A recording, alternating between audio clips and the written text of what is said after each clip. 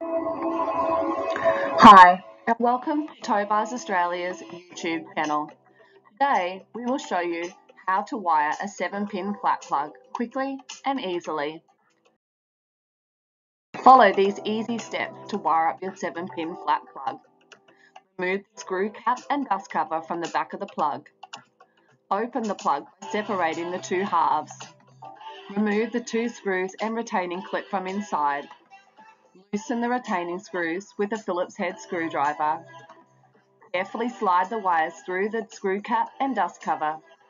Attach the wires as pictured. Please note, most trailer plugs only have 5 wires and don't normally use pin 2 and 5. Place retainer over the wires and attach the 2 screws provided.